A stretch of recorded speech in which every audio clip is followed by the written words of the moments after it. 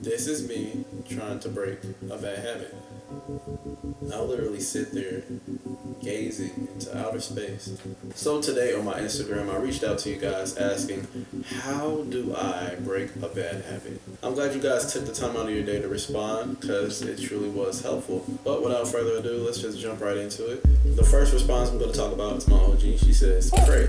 I think that it is important that you stay prayerful. It's a lot of crazy things going on. I talk to God every day about everything, really. Sometimes it's not even like in a formal prayer. It's more like I have a conversation. The next one from Noelle, she says, switch up your routine.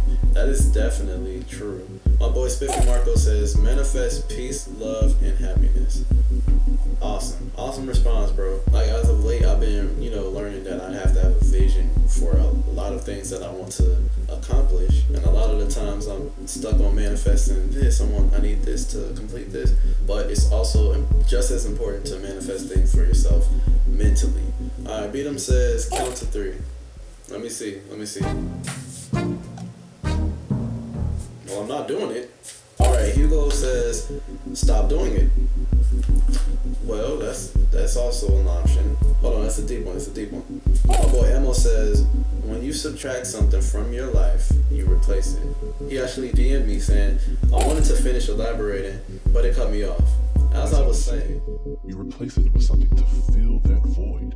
It's important that you replace that bad habit. I say that because people forget that I feel like you should always fill voids with new energies, especially with things that heighten your positive thinking. Absolutely, bro. Absolutely. And I hate to be that guy that, comes behind the preacher to preach again, but I was actually talking to my boy Shot Blue about this the other day. He mentioned, picture this, you got a table, right?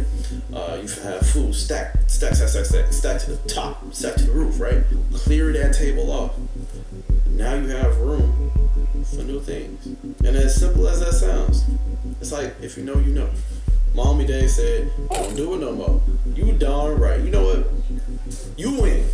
I'm not doing it anymore. Skip this. Homie Liv says, replace it with a new one. Now, the question was how to break a bad habit. So do you mean I have to replace it with another bad habit or replace it with a good habit?